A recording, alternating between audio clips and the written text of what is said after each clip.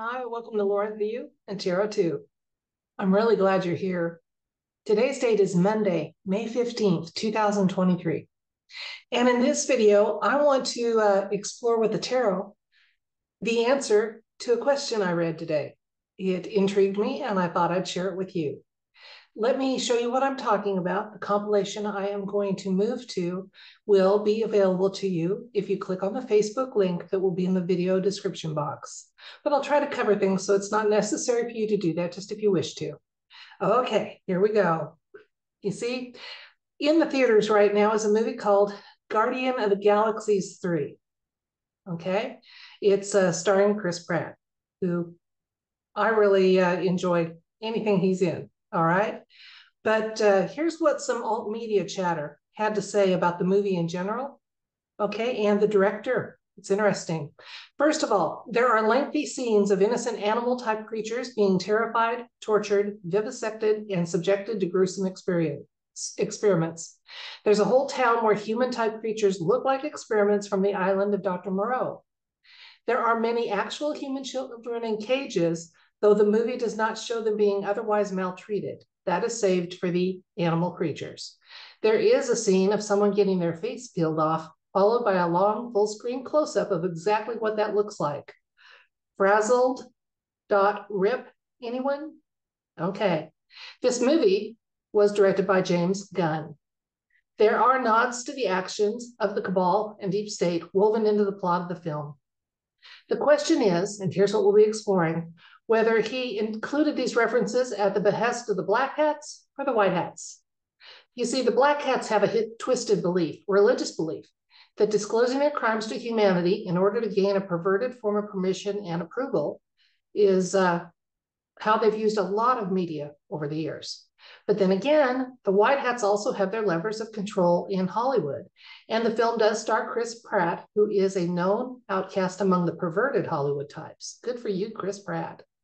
Okay, well, there is a Q post that mentions, I should say 17 post, that mentions this director.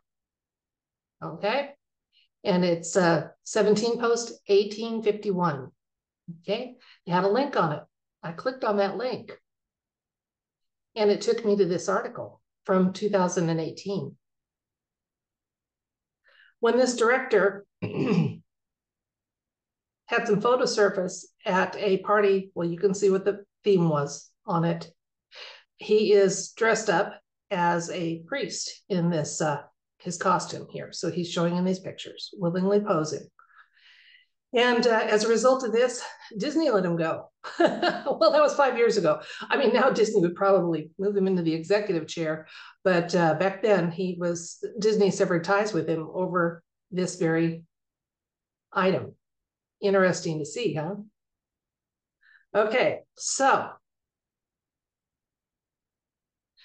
I have to say, I have enjoyed this Guardians of the Galaxy in the past. I do intend to see this one, and I'm going to share with you at the end of my video how I plan to do it in a smart fashion. Because as much as that was cataloging the things that could be disturbing about the film, I like the idea that there are characters that are fighting for truth and freedom, that there are characters who are working with others who don't look the same as them, but they're treated as equals. And we live in a much more diverse world than we've ever been allowed to know. And I think if there's some predictive programming, an element of it in this film, some of it's good. We need to be prepared to accept others as peers and colleagues and comrades in arms who don't look like us if they share the same goals and values. So it's not all a bad thing. Okay. And of course, this has all been done in an entertaining way. And I doubt it's going to be the vehicle by which very many normies are going to start waking up. Sad to say. But for those of us that are, I would like to know, with the deep state ties that director has, was the intent of this film to get some implied consent to continue those type of activities with innocent little ones? Or is it the white hats trying to, again, awaken us to the fact that we have a diverse population, that we can have comrades that don't look like us. What was going on here? Because someone went to great lengths to make sure those scenes were included, and they don't seem to have been totally essential to the movie per se. So let's see. My question for the universe is going to be, in the film Guardians of the Galaxy 3, starring Chris Pratt, there are numerous scenes that show disturbing things that quite clearly mirror some real life deep state shenanigans. So was the purpose of this film to get some implied consent to continue on those paths of behavior if they're a deep state operator? Or was it at the behest of white hats to have us get more discerning about seeing programming in movies, to recognize we could have colleagues and peers and comrades that look very different than us?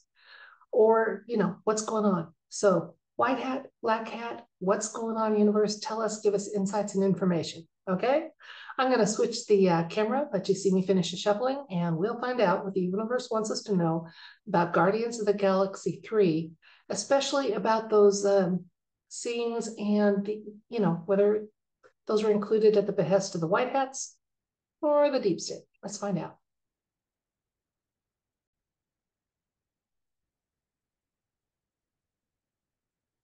Okay. Because there's some power in threes, for a third time, I'll just say we're asking the universe respectfully to let us have some insights and information about what the rationale was behind the Guardians of the Galaxy 3. Was it white hat, deep state, and other insights and information as deemed appropriate?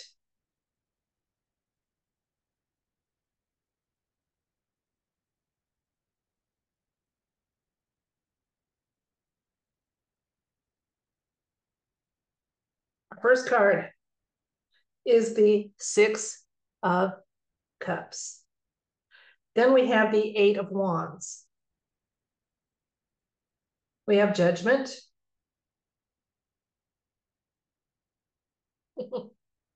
I'll tell you why I'm chuckling. We have the Ten of Wands. We have the Knight of Cups. We have the Star. And we have the Seven of Pentacles. Okay, first I'll tell you what insights I'm getting based on my intuition, and then what elements of the cards led me to that, including the chuckle that I had as I was setting the cards out.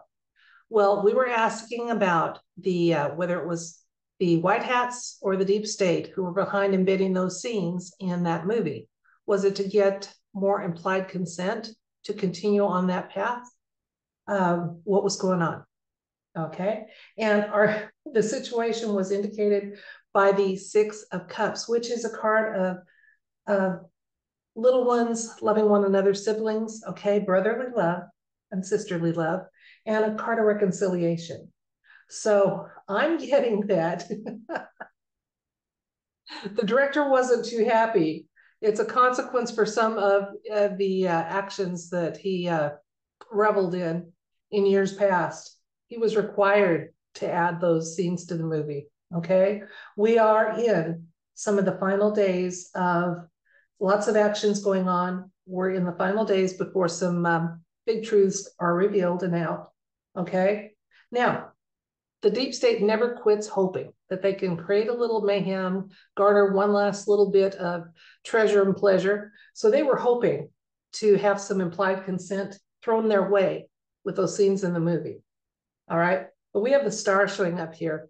And so no matter what their hopes had been, they're going to be dashed. And this is a card of hope, fulfillment, and love, and just good things. So no matter what they had hoped, okay, we'll put those in. Yeah, okay. All right. Yeah, now will that make me have a little less house arrest or whatever? And they did it. No matter what they hoped, it's not going to work out that way. And there's going to be some good occurring because of this movie and discussions like we're having today in this video.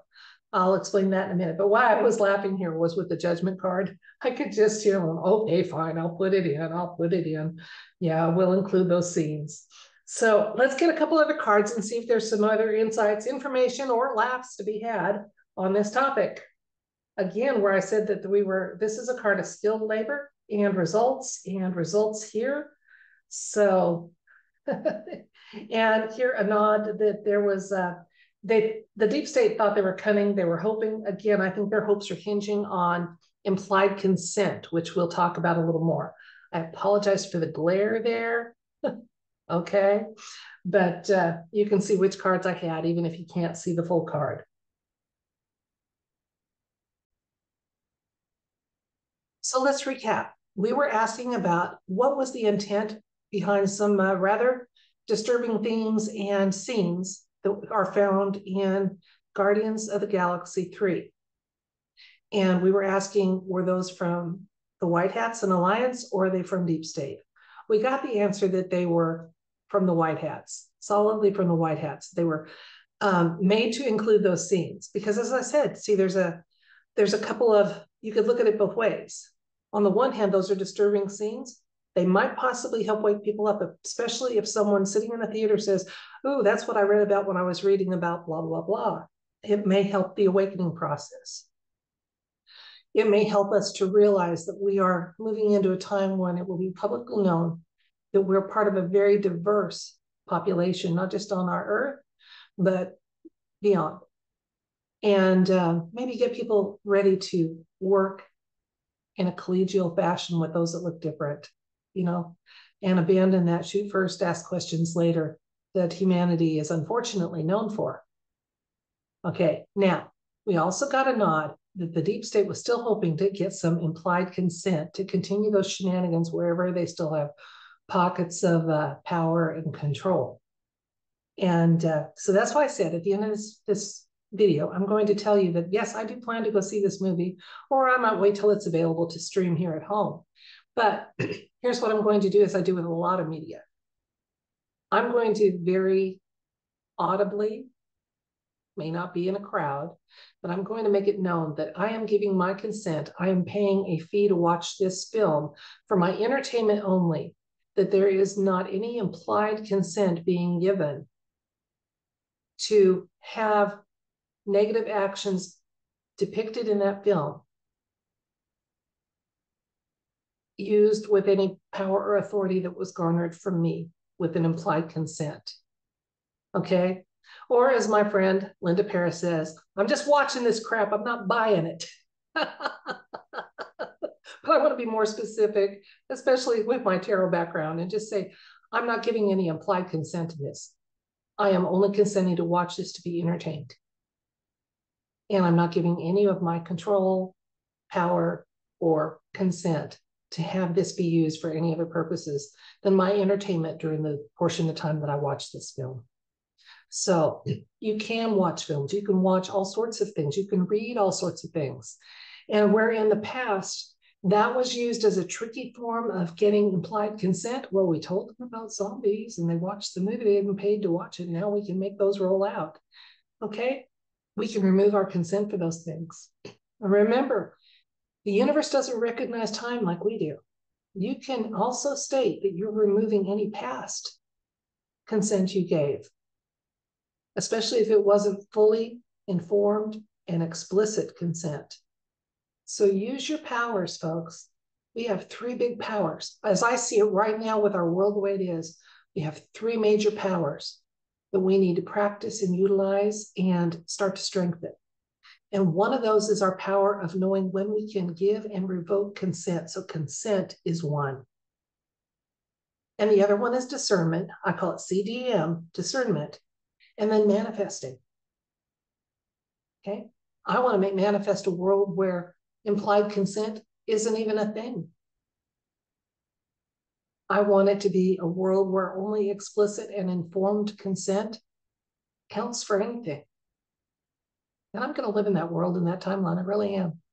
Because I'm not settling for less. And folks, I don't want you to settle for anything less either. We may have to live in a plane of existence that's in flux right now, that hasn't been totally changed, cleaned up, and ascended to where it's going to go. But that doesn't, we don't have to give our consent to that. I'm here in spite of that because I consent to live on a plane of existence where all those things have happened. And we have ascended and we're reaching our full potential, and technologies are being unveiled and used and available to everybody, where there's no such thing as elite bloodlines, okay, where our DNA is restored and we all have unlimited potential and the opportunity to pursue it. Okay, so until we get there, I'm here, but it's not what I'm making manifest, it's just what I have to deal with. So that's it for this video. Enjoy the movie if you choose to watch it.